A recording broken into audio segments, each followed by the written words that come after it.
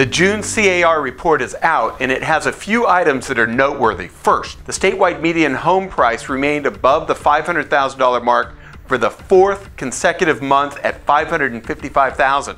Secondly, the median home price reached the highest level since August of 2007, which was 7% higher than June of last year. So we are officially back. Third, the closed escrow sales of existing single-family homes was 443,000 units, remaining above 400,000 for the 15th straight month period.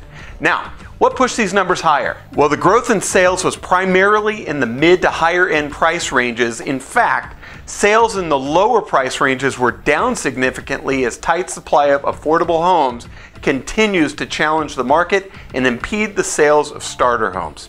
Well, active listings were 13.5% lower than June of last year, so we now have experienced 2 full years of falling inventory levels.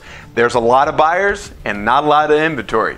The potential of facing the inventory challenges those who would otherwise list their home are deciding to remain longer in their existing homes so that they can figure out what their next step is going to be. Locally, Sacramento median home prices have risen 5.5% year over year, and although the number of sales was up from May by 5.7%, they were actually down 0.7% year over year. El Dorado County's median home prices have shot up 8.1%. Oh my gosh, that is a huge year over year increase, and sales are up by 14% from May, but like the Sacramento stats, they're actually down 3.4% year over year. Well, that's really where you see the effect of the mid to high end price ranges affecting the market. In Placer County, prices were up almost 10% year over year, but again, like most of the area, down in sales year over year with only a slight increase from May. Sacramento is currently experiencing a 2-month supply of inventory with an average of 18 days on the market. El Dorado County is healthier with 4.1 months with 24 days to sell, and Placer County is in the middle at 2.3 months of inventory and 20 days on the market. Now,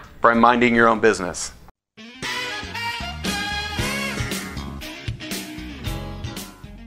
In a fast housing market environment where we're averaging less than 20 days on the market, by the time you get your marketing plan in place and in action for your new listing, you have multiple offers. So hey, a lot of people are interested. So what's the best and highest use of your time and marketing dollars? It's marketing yourself. You can't ignore your listings, but of course you use your listings to get more listings. Target your marketing to the surrounding neighborhood of your listings. Knock on doors. Introduce yourself as the agent who just listed their neighbor's home and you'd like their input on what the neighborhood offers. Leave door hangers, flyers, throw the new homeowners a block party, have a great time, get to know them. You just might get another listing or two. Well, that's this week's Real Estate Insider Weekly. Thank you for joining me again. Have a great day.